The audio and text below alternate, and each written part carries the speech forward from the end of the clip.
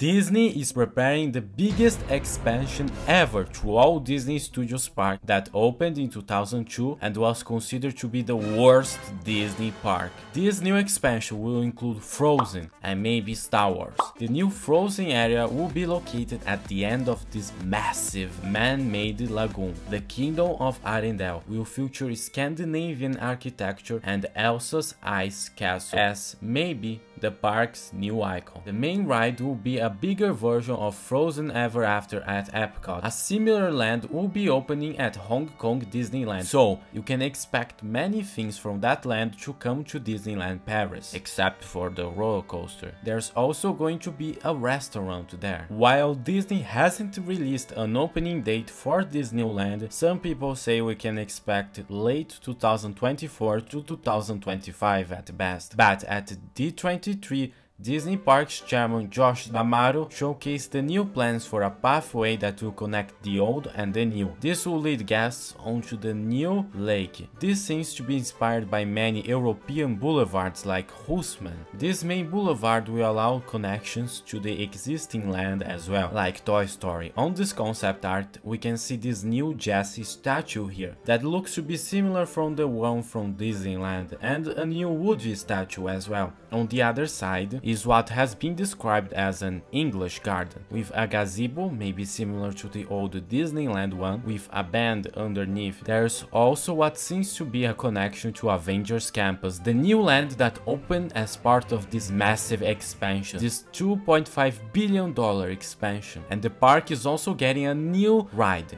based on Tangled. This is a Tangled garden with a pond that is from the scene from I See the Light, based on the movie. The ride will probably be similar to Mad Tea Party, but it still remains to be seen. As closer as we get to lake, the more impressive things become, because there is a beautiful looking pavilion with Art Nouveau details. This will be a restaurant with great views of the lake. The architecture is a great mixture of existing buildings and the fantastical elements that Disney is known for.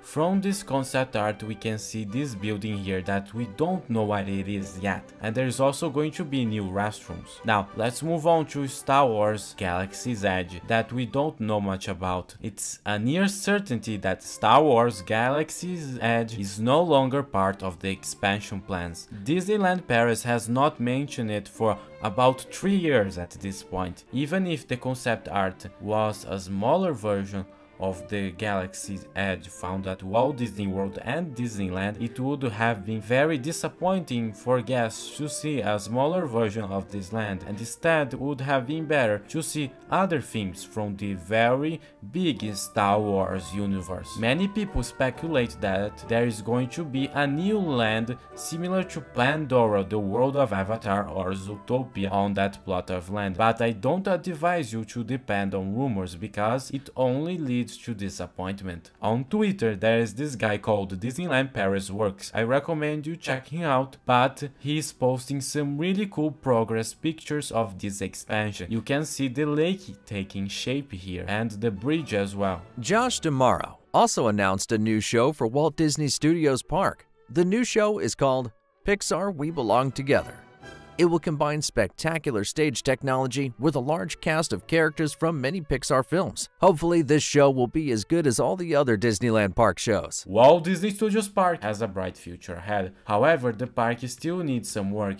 The area over Tower of Terror and over Crush's Coaster still needs much work. So let's make a proposal for a few things these areas need to improve. First, we need to reimagine the Hollywood area. Walt Disney Studios Park originally had a theme of movies based on Disney and Europe as well, so I think it would be cool to bring that theme back. The main boulevard features many Art Nouveau motifs. Let's expand that. Let's make a main street that takes place in the time between the Frères Lumière and Georges Méliès and when Walt Disney arrived in Europe. The areas near Cinémagique will also feature architecture from the 30s. Studio One can be rethemed as a train station from the times when Walt Disney visited Europe. The only problem I see is that Tower of Terror is themed to Hollywood, so we would have to retheme that, maybe make it something like the one found in Tokyo Disneyland. Next is the area near the animations building. We can add an Art Deco building to fit in with the rest of the architecture. We need to retheme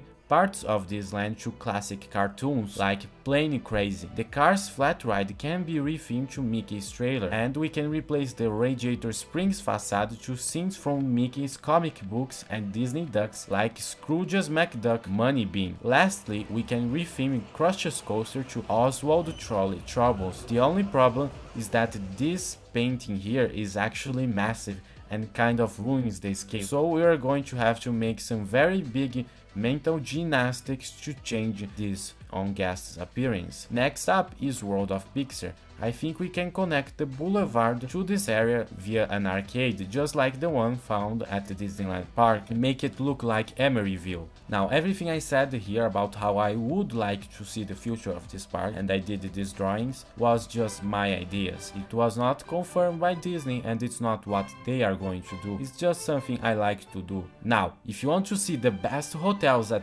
Disneyland Paris, click this video on the screen right now. Or if you want to see if Space Mountain de la Terra La Lune will return to Disneyland Paris, click this other video.